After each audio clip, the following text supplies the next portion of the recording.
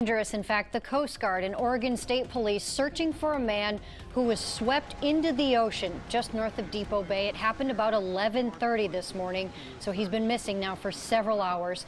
Witnesses say the 44-year-old man went over the seawall and was then swept off the rocks. And in Lincoln City, 2 hotels were damaged by huge waves. The Sea Gypsy and the Sandcastle Motel were damaged. You can see logs were thrown through windows and other debris piling up along the patio. North Lincoln Fire and Rescue estimates damages from today's storm will be well over $1 million. Also today, a wave hit Kylo's Seafood and Grill. It cut a gas line to the building. Nobody was hurt, but there is significant damage to that building. Also in Lincoln City, 4 people were hit by a wave filled with debris at Road's End. Paramedics took one woman to the hospital because she was hit by a log and injured her leg. Due to the conditions, Oregon State Parks closed the Dee River Wayside and Road's End beach access. We have team coverage tonight, and we want to begin with our Eileen Park live tonight in Pacific City with some incredible pictures for us. Eileen? Jeff, the violent and powerful waves today were quite a sight to see. Many people I spoke with say they've never seen anything quite like it.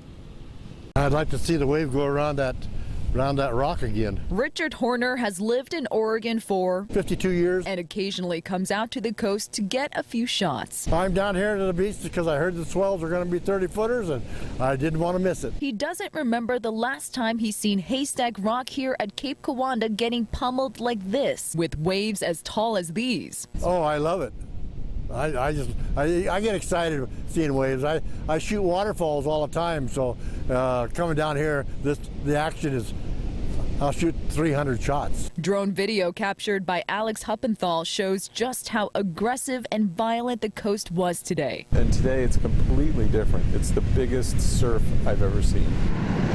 The largest surf pushing far up the beach prompted Oregon State Parks to close beach access at several locations on the coast, including Cape Kiwanda. I grew up on the East Coast by the Atlantic Ocean.